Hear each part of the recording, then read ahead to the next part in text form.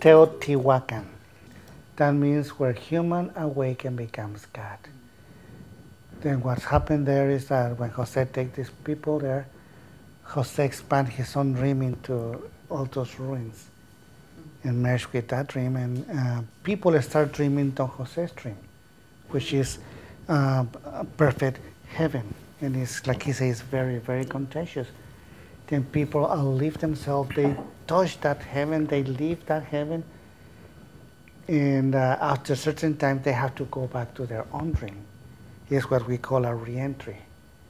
Then they return to their own dream, and then they have the opportunity to change whatever they don't like in their own dream, because they can compare living life at the moment, because there's no past or future, only exists now, and that now is eternal.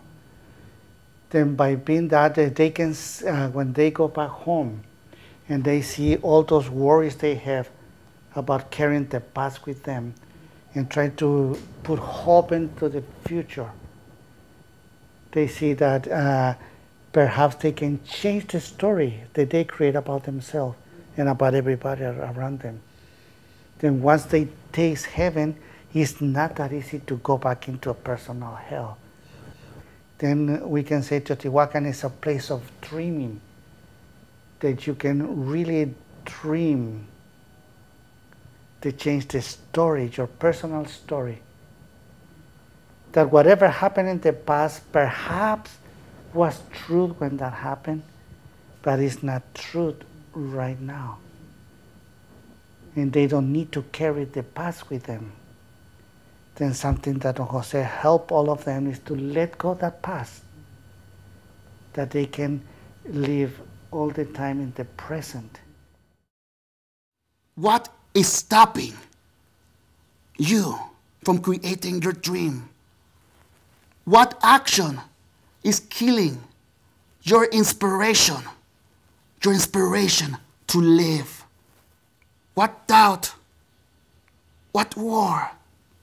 What lie is stopping you from living in your masterpiece of heaven?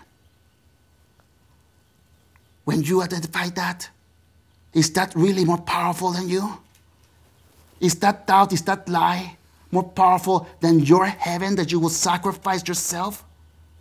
We are dreaming all the time, with or without awareness. Let us choose with our intent to be aware in all moments. Let us be lovers of all dreams, to allow everything that is not of truth to reveal itself, so that we can see the way we've been creating ourselves, the way we've been holding ourselves back from our true essence. Teotihuacan, the place where human awakes and becomes truth.